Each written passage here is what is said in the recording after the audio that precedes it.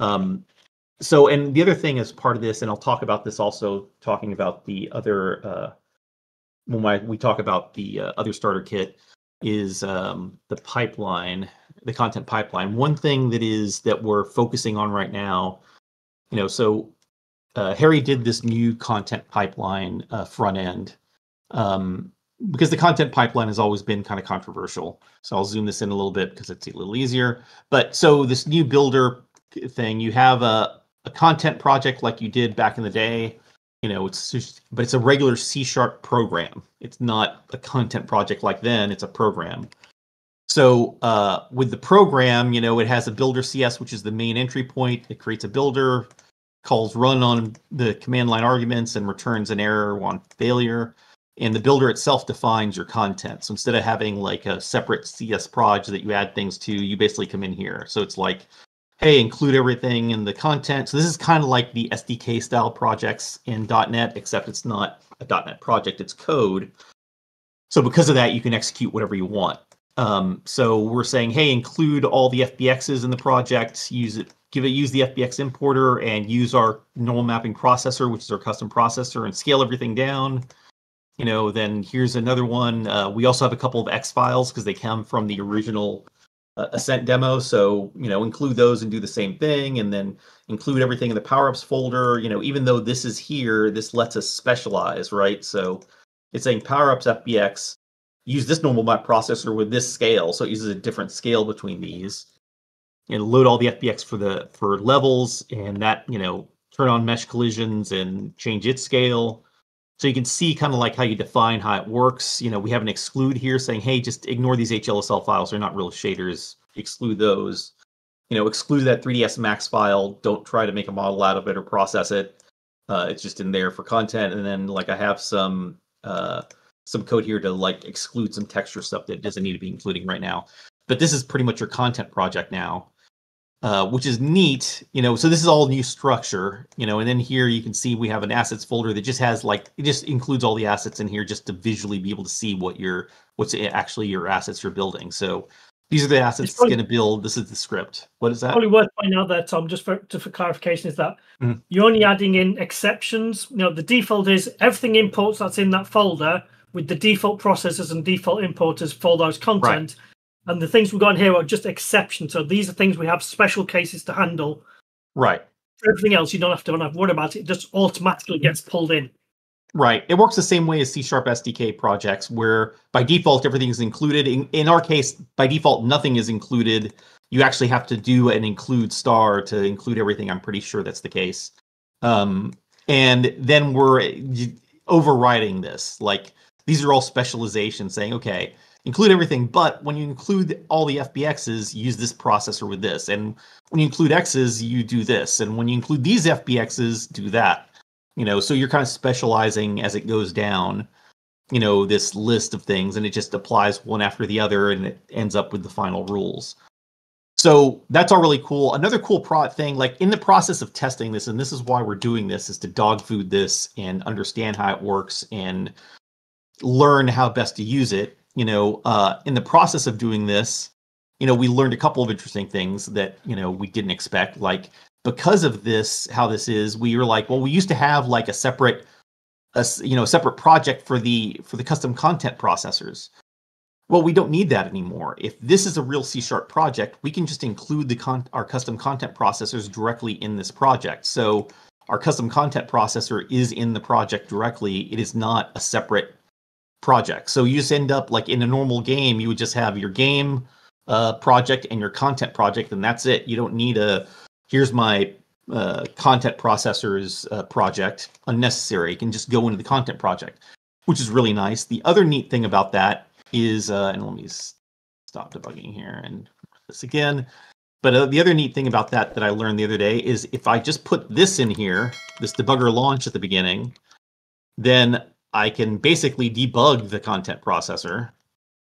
So here's my custom content processor. I can basically debug it. I don't think it might not actually run because everything is built at the moment. I don't want to rebuild everything because it's a little bit slow because of, the size of some of our content. So when you run it, so I hit F5 to run the game, but in the process of running the game, it says, okay, rebuild content, which executes that content exe. But then it runs our code and says, oh, you want to launch a debugger? Pick where you want to launch it. Well, I'm just going to launch it in this window here. So it's going to start debugging it here. And now I'm debugging the content project, which is really nice. So I can step through all this code and see exactly how it's building content, which was like, when I got it to do that, I was like, wow, that's really cool. It didn't do anything more here because, and right after it launched that, then it ran the regular debugger to keep going. So I could debug my content building, and after it get done debugging the content building, it launched the game because I had started with F5. So that's a really neat unification of all this, which I think shows how good this actually works. So I'm really happy with those results, that we're getting this all to unify together and work like this. So yeah, and we're still working out bugs here. That's one of the things that's been a little bit of a slowdown on the other starter kits is, you know, we really want to launch starter kits strong. We don't want to launch them using the old MGFX file stuff, or not MGFX, but MGCB files and the old pipeline. We're really pushing for the new starter kits to use the new pipeline so that people have a very smooth experience. And in the process, we're learning these problems that we have here and fixing things, you know. So on a regular basis, just today we came across 2 other things that we're working on here to improve this. To make it work. So let me jump over to the starter kit platformer, and this is the same thing. So this is the 3D platformer starter kit. Yeah, just clarify one other thing there, Tom, because it's a question that keeps coming up. So when people have got their own custom content process, or they've got ones in NuGet packages, or they've got like MonoGame extension packages, this content project is just a regular .NET solution. So you can either reference the file project where the thing is, you can have a NuGet, so long as this console app can see the code that the process is using, it will just work. And we're not perceiving any changes to an existing content extensions to work this. It's just the only thing that changes is how you consume it. Right, exactly. So you can you could technically have a NuGet that has a custom content processor and just add it to this content project. This is the same in the 3D platformer starter kit. You just add another NuGet into here, and it'll immediately be consumed here, and it will work. So I think that stuff is really, really nice, having it this way. So this is the same sort of thing. Here we're using a regex rule instead of a wildcard rule. Harry really likes regexes. I hate regexes, but you know, he really likes regexes. So there's regex in there for people that really want to use that, which gives you a lot more power in how you filter things. So it's definitely worth having.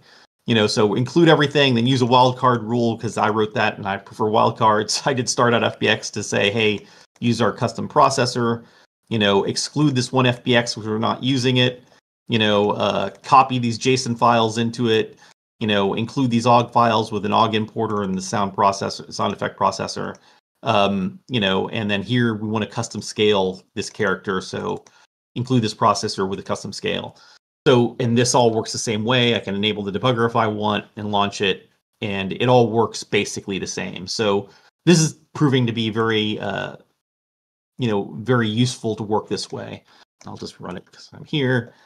There's really not, and you saw, I guess we can talk about that a little bit. Let's see if, actually this one's small, so I can maybe rebuild it real quick. If I go sort of rebuild everything at the moment, because I don't have it hooked up.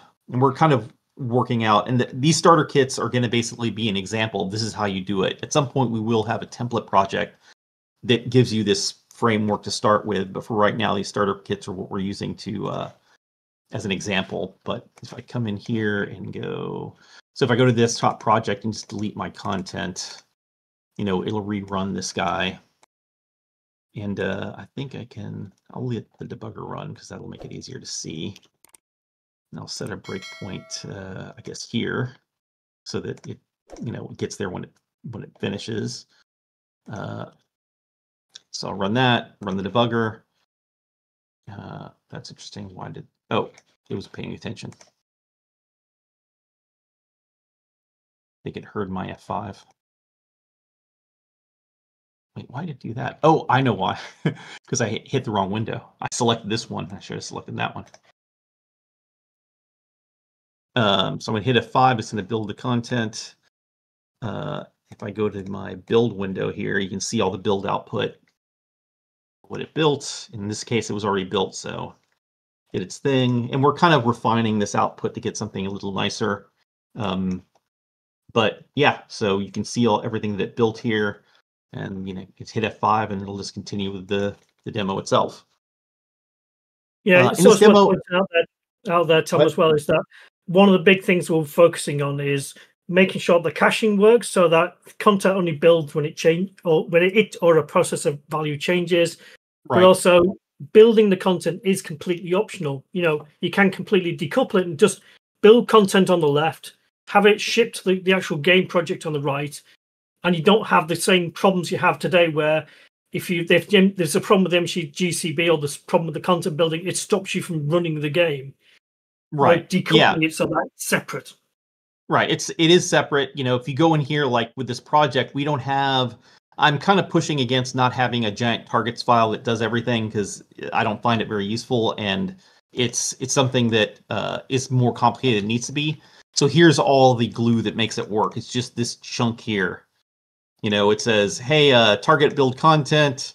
Target desktop GL. Here's the folders to build everything into. Here's my command line of what I want to build. And then MS build this content project, call build and run. Here's the arguments, and it just basically runs this other content project and executes the work. So this is the entire glue between the game code and the content project. But you could decide, I don't want to do that. I'm going to omit this completely and not do that. You could also do other things, which is not we'll talk about them here in a little bit, but we have some other plans for this as well. So this is the entire glue for this is there. So it's very straightforward. I'm really happy with how this is turning out. We're just working out all the little details so that we have something that is extremely simple to work with and is very flexible. In the game itself, I don't know if we talked about it last time, but there's been some stuff that Dean had done, some new menus. This guy's all the same, and I immediately missed my first jump. That's embarrassing. It's because the controls are backwards, so I expect. So this guy's all working great.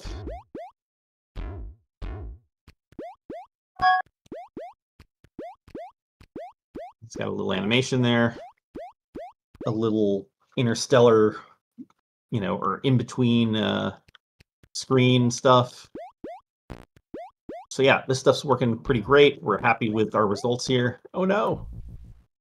So yeah, we were the plans for the content server.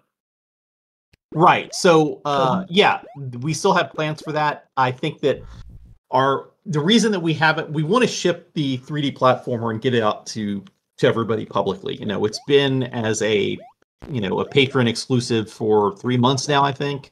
We wanted to get it out this time, but what's slowing us down is we're still working out some issues with the new content builder, and we want to have that perfect before we do this. So our plan is to wait till the content builder is working well enough to make this work. But part of that is we wanted to have this new content server concept. Again, this works the same way, except instead of it running and build everything offline and starting the game, it would start up and it would launch it from the game and ask the content server on demand to build stuff for it as it's running, so you can have runtime building of content. For right now, we're going to put that on hold and get this first version out without that content server feature. I mean, it's in there, and it sort of works if you want to deal with it, but we're not going to make it or finish it and polish it until after this initial build that just does what it used to do. It builds content, it just builds it a lot nicer and cleaner and is easier to operate with. But we are going to do the content server stuff. I mean, and there's kind of two parts to that, and Simon and I were going to talk about it a little bit, is there is the concept of, yes, you run the game and it builds content on demand as you're walking around. There's also just the concept of when the game starts, it can just build all your content, which is a separate thing, but it can also work that way, so that the game launches and builds your content. And that's really more of a it's more, I guess, and this is the case we want to work out, is a method so that if you wanted to ship a PC game and you hate the content pipeline, you don't want to build content at runtime or at build time, you want to build content dynamically, or let's say you have a game that's very moddable, and you want the content to build automatically into optimized formats for gameplay, but does it on the fly. We want to set it up so it's very easy to include the content pipeline into your game and have it ship with it and it just work. It's not something we would recommend for like mobile platforms or consoles, but it would be definitely something to be done on PC platforms. So we're looking at that as another avenue to shipping this thing. So we're looking at different ways to use the content pipeline to give everybody a lot of flexibility with it. So yeah, that's basically where I'm at. I hate this level because it takes forever to wait for this thing, and I always can't tell how. I'm too late. Oh no.